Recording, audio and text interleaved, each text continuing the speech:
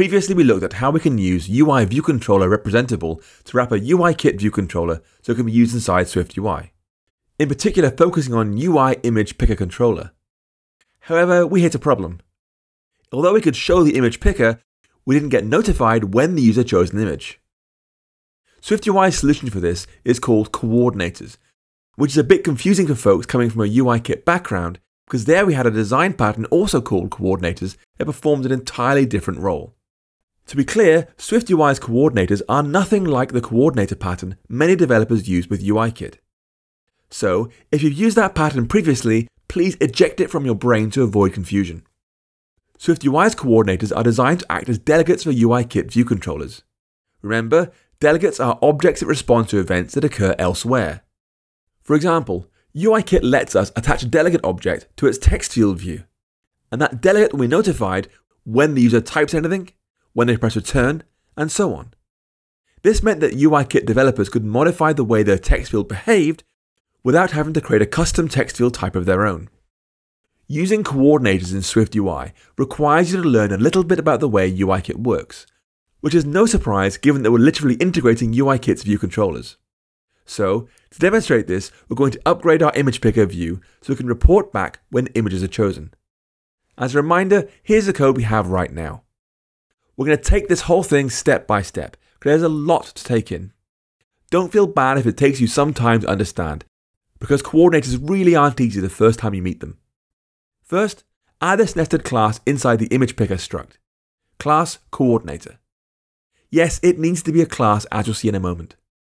It doesn't need to be a nested class though, although it is a good idea because it neatly encapsulates the functionality.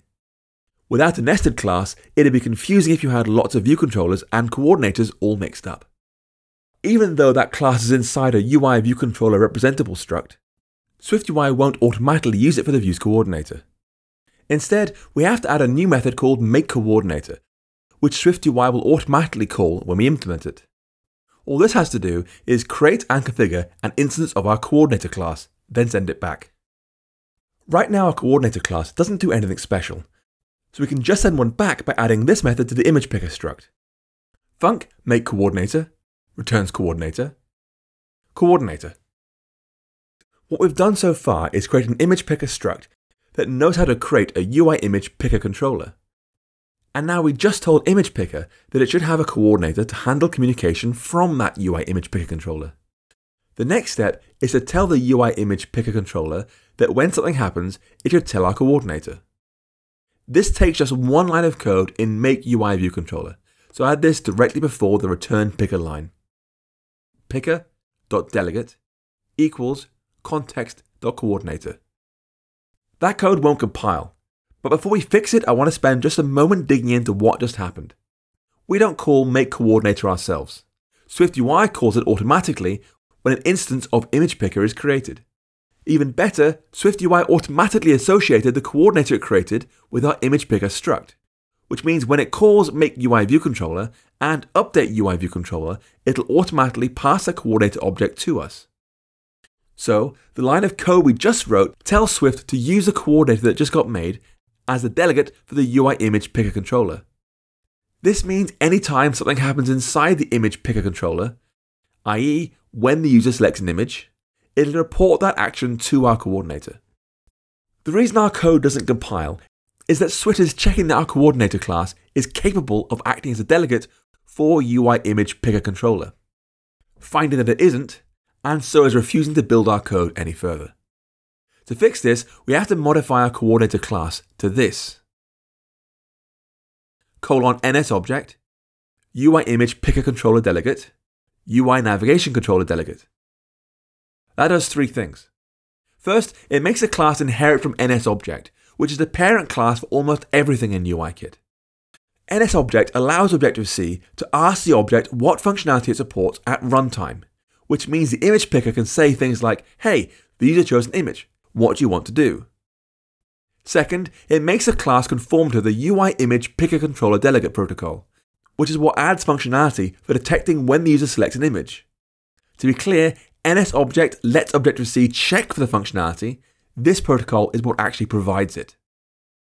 And third, it makes a class conform to the protocol called UI navigation controller delegate which lets us detect when the user moves between screens in the image picker. Now you can see why we had to use a class for coordinator. It must inherit from NSObject, so Objective-C can query our coordinator to see what functionality it supports. At this point, we have an image picker struct that wraps a UI image picker controller. And we've configured that image picker controller to talk to our coordinator class when something interesting happens. The UI image picker controller delegate protocol defines two optional methods we can implement. One for when the user selected an image, and one for when they pressed cancel. If we don't implement the cancel method, UIKit will automatically just dismiss the image picker controller, so we can just forget about that. But the image selected method matters. We have to catch that and do something with that image. The question is, what should we do with it? If we put UIKit to one side for a second and think in pure functionality, what we want is for our image picker to report back that image to whatever used the picker in the first place. We're presenting image picker inside a sheet in our content view struct, so we want that to be given whatever image was chosen, then dismiss the sheet. What we need here is SwiftUI's @binding property wrapper, which allows us to create a binding from image picker up to whatever created it. This means we can set the binding value in our image picker and have it actually update a value being stored somewhere else, in content view, for example. So add this property to image picker, add binding var image optional UI image. While you're there, we also want to dismiss this view when an image is chosen. Right now we aren't handling image selection at all, so we get UIKit's default dismissing behavior.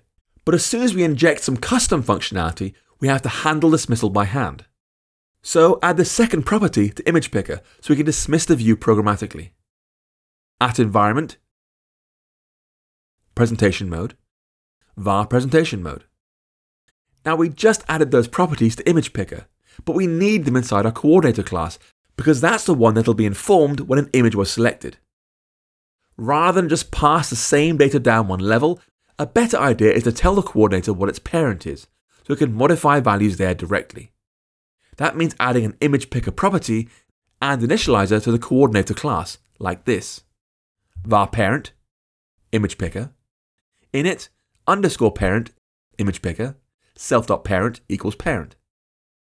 And now we can modify make coordinator so that it passes the image picker struct into the coordinator, like this. Coordinator self.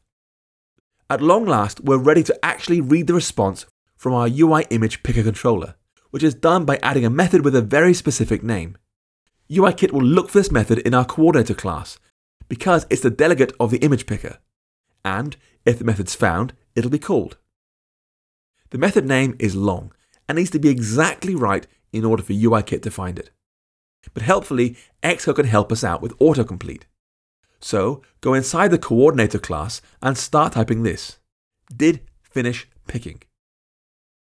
Xcode's code completion should offer exactly one method, and if you select it, you'll get this code. That method receives a dictionary where the keys are of the type UIImagePickerController.info key, and the values are of the type any. It's our job to dig through that to find the image that was chosen, assign it to our parent, then dismiss the image picker. So replace the code placeholder with this, if let UIImage equals info dot original image as UIImage parent.image equals UIImage, and then parent.presentationMode.wrapValue.dismiss. Notice how we need the typecast for UIImage. That's because the dictionary we're provided holds all sorts of data types, so we have to be careful. At this point, I bet you're really missing the beautiful simplicity of SwiftUI, so you'll be glad to know we're finally done with the image picker struct. It does everything we need now. So at last we can return to contentview.swift. To integrate our image picker view into that, we have to start by adding another @state image property that can be passed into the picker. @state, private var, input image, optional UI image. Next, we have to add a method that we can call when that property changes. Remember, we can't use a plain property observer here because Swift will ignore it. So instead, we'll write a method that checks whether input image has a value, and if it does, uses it to assign a new image view to the image property. Add this method to content view now. Func load image, guard let input image equals input image, else return. Image equals image, UI image, input image. Finally, we need to change our sheet modifier in two ways. First, we have to pass the input image property into our image picker, so it'll be updated when the image is selected. And second, we have to call our new load image method when the sheet is dismissed. That first task is as simple as changing the contents of the sheet to this: image self.$input image. The second task requires you to learn something new, an extra onDismiss parameter we can pass to the sheet modifier, which lets us specify a function to run when the sheet's dismissed. We want to call load image, so we should update the sheet modifier to this: onDismiss load image. And we're done. Go ahead and run the app and try it out. You should be able to tap the button, browse through your photo library, and select the picture. When that happens, the image picker view should disappear, and your selected image will be shown below. I realize at this point you're probably sick of UIKit and coordinators, but before we move on, I want to sum up the complete process. First, we created a SwiftUI view that conforms to UIViewController representable. Second, we gave it a makeUIViewController method that created some sort of UIViewController, which in our example was a UIImagePickerController. Third, we added a nested coordinator class to act as a bridge between the UIKit viewcontroller and our SwiftUI view. Fourth, we gave that coordinator a didFinishPickingMediaWithInfo method, which would be triggered by UIKit when an image was chosen. And fifth, we gave our image picker an @binding property so it can send changes back to a parent view. For what it's worth, after you've used coordinators once, the second and subsequent times are easier. But I wouldn't blame you if you found the whole system quite baffling for now. Don't worry too much. We'll be coming back to this again soon, and then more in later projects. You'll have more than enough chance to practice.